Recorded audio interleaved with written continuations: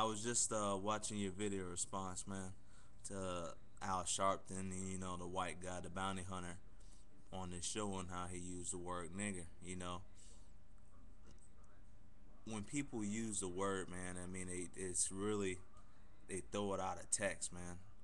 Word nigger is a very ignorant person. Negro is how you describe an African American. Negro now, it's really not accepted even in the black community, but we've grown to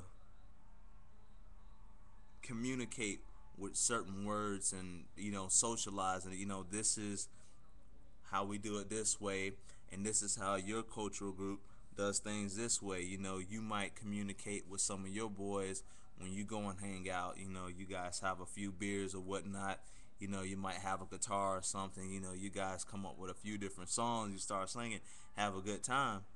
But on the other hand, you have the black community, which might listen to some music or something, might have a little party, nothing too fancy, and the word nigga or negro might come out.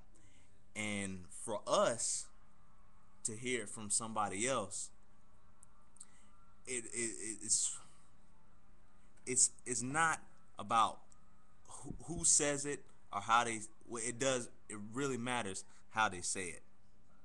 Because I mean, not just anybody can say it, and it sounds good.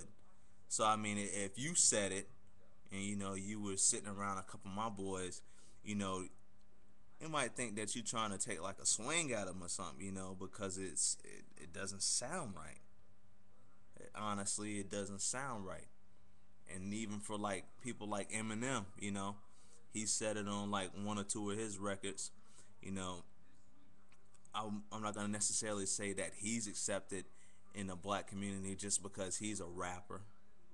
I mean, it doesn't matter, because if you take a look at it, you look at a lot of actors, a lot of white actors over the years use the word niggers in movies, and we've had to come to black folks accept them because we're looking at them, we're making them rich from watching their movies and hearing what they got to say, and seeing what they have to offer. And it's just it's just the way you say it, man.